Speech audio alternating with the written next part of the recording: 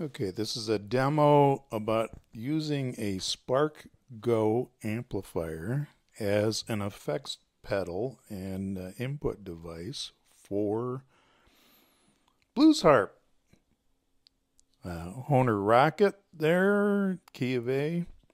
Part of the goal here was I want to keep it lightweight, compact, easy to hold as far as the microphone.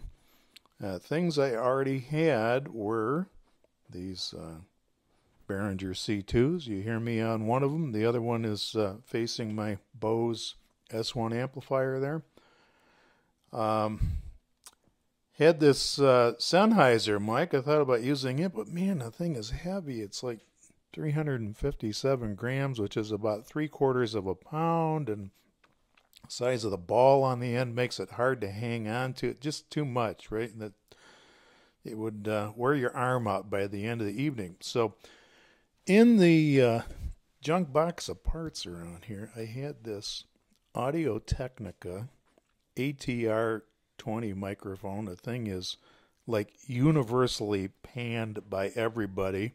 It's just a cheap consumer grade mic for podcasting and whatnot, but people complain about it because they have low output. But plastic body, it's really light, 155 grams. I mean, it's what, 4 ounces, something like that. A bit more perhaps, but you know, it's nice and it's lightweight and it feels good in your hand, easy to hold with the harp. So I thought, well, what the heck, I'll give it a shot. The Spark Go, 365 grams, again about 3/4 of a pound, 12-ish ounces, I guess. And the challenge was to set up 4 presets here. If you see the little light as it toggles there, there's 2, 3, 4, 1, and get it so that they would all basically be at the same volume. So the first one's got just a little reverb. Second one's got some reverb and delay. Third one's got a lot of delay. The fourth one's like crazy overdrive and whatnot. It's like the total rock harmonica. So what I'm going to do, I'm going to dial down the mic that I'm speaking into here. The one you see on the left. Oh, by the way, iRig Pro Duo. Good unit. I'm monitoring on my headphones here. Helps when you practice because you hear your mistakes better. It's got outputs that I can run directly into the PA, and then I'm going into an iPhone here for this particular video, but you can use it on a computer, tablets, whatever. It's a good piece of kit, and it's got phantom power on it, so I'm able to use this condenser mic. All right, so I'm going to dial this down and play a little bit so that you hear the 4 different presets.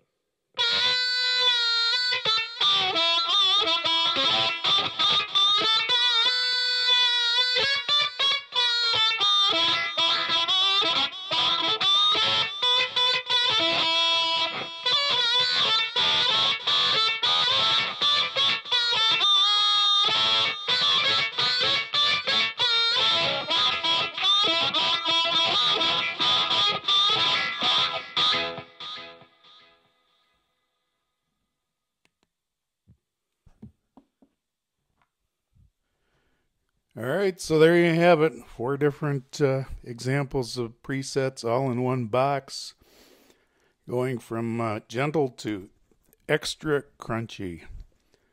Hope you enjoyed the video.